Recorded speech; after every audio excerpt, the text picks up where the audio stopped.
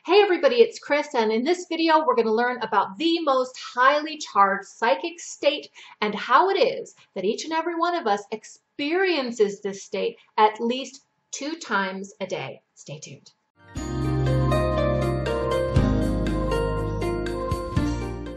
Let's talk about the hypnagogic state.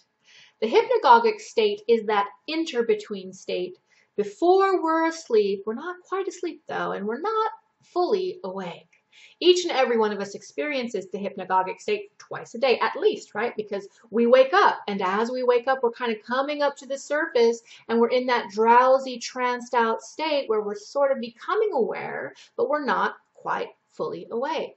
Likewise, during the evening, when we're laying down and going to sleep, we start to drift, right? And as we drift, those images start to happen. Maybe we start to hear something, and we misperceive this as the dreaming state, when in fact, what we're really experiencing is the hypnagogic state, and we are receiving clairvoyant images or psychic information.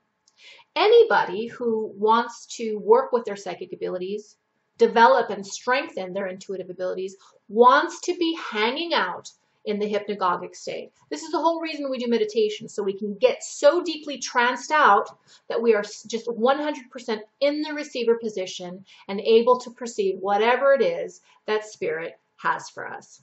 In my own life, it's when I'm waking up in the morning, I'm just starting to become aware that I'm a human being on earth and I should be awake a little bit. And I'm super drowsy and maybe I should go back to bed, but I'm not asleep and I'm not awake. This is the state where my mom, who passed away 3 years ago, chatters on. I can wake up and my mom is talking to me about all manner of things. She may be talking about something she wants me to tell my husband, and she does talk about that a lot. Better tell that boy, stuff like that. Or she's giving me a recipe, or she's telling me I shouldn't be throwing away the Christmas bows because they're still good, things like that. My mom is in the morning talking to me right at the side of my bed, or so it seems, talking to me. And as I wake up and perceive my mother, I know what I must do is remain extremely passive. I can't just like look at the phenomenon or listen to my mom and say, "Oh my God, Mom, it's you," because I'll wake right up.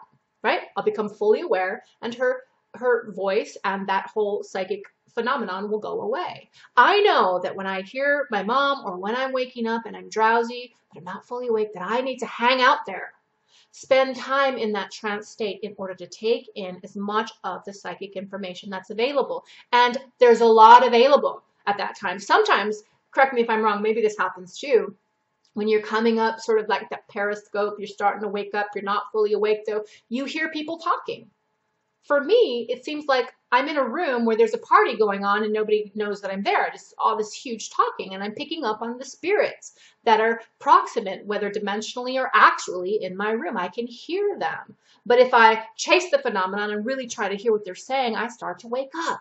So I just have to hang out and perceive very passively the phenomenon, and very peripherally, if you will, as if out of the side of my eye. And that's how I can take in consciously what's happening psychically in the morning and in the evening.